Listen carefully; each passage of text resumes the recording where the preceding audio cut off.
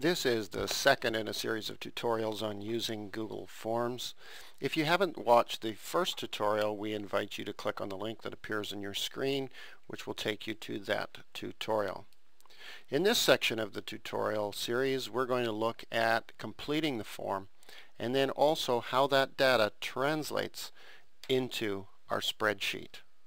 So in our last session, we created this form. And in this one, we're going to just show you how easy it is to complete the form. So, in this case, we've got a checklist. Remember the checklists, we can check all of them.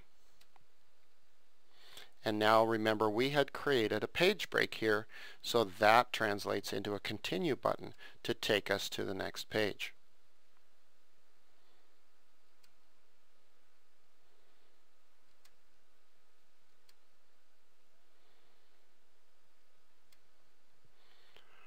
And you can see how easy it is to complete this form.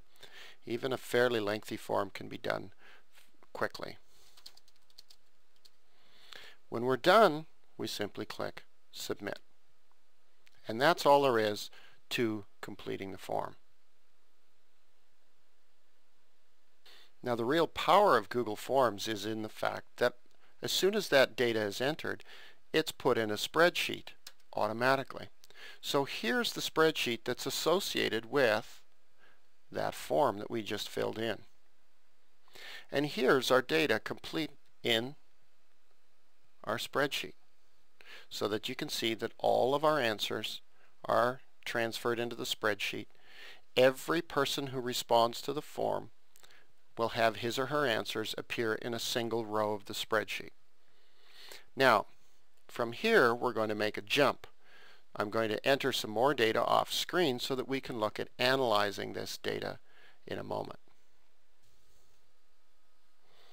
Okay, I've added a little bit more information to our spreadsheet by filling out the form with a few more names and data. So now that when we visit the spreadsheet, if we scroll up here, we're going to see that we've got data for about 5 or 6 people in here. One of the things you can do to make the spreadsheet a bit more legible is take these columns and adjust them. The ones that have more data in them, make them wider. Make the others that have short one-word answers in them narrower. And in that way you'll be able to fit more of your data on the screen. Paragraph answer, it's always good to have that one fairly wide. Now, we need to be able to analyze this data. So one of the most common functions that's useful for creating formulas is the countif function. So we're going to show you how to create a countif function.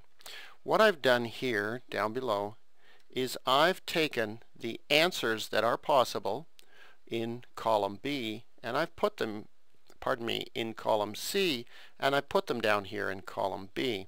And now in these cells adjacent to them, I'm going to create a countif function.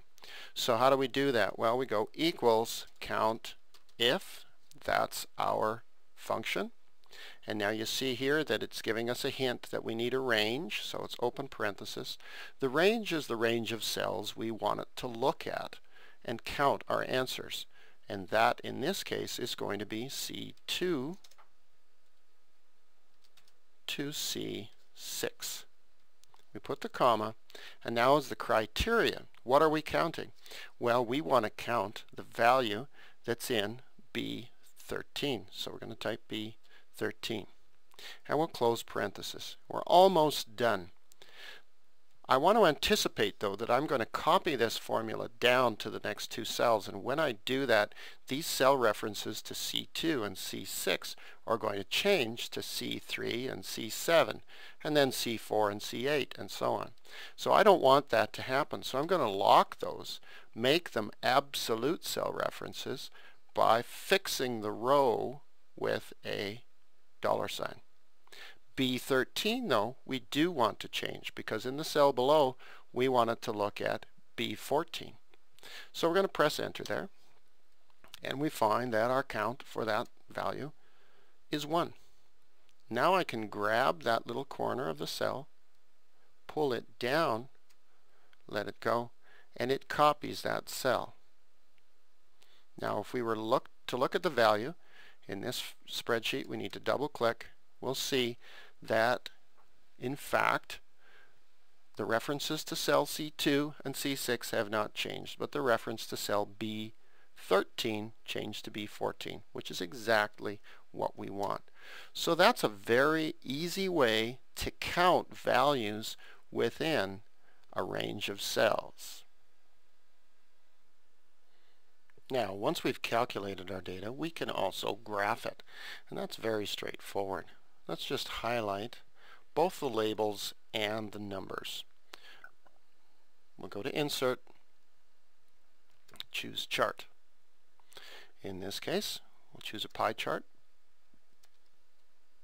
and our title will be, that's really all we need to do. Notice that here we can designate whether we want to use the column, the left-hand column, or the topmost row as labels, and it guessed right that we wanted to use the column because of course the column is text. We click on Save Chart, and it puts our chart within our spreadsheet. However, if we want to manage things a little bit, it's very easy to just come here and move to Own Sheet. That puts the chart on its own sheet. Here's our data sheet 1 and our chart sheet 2. And we can rename that. We can come down here and say that this is question 3 chart, and click OK.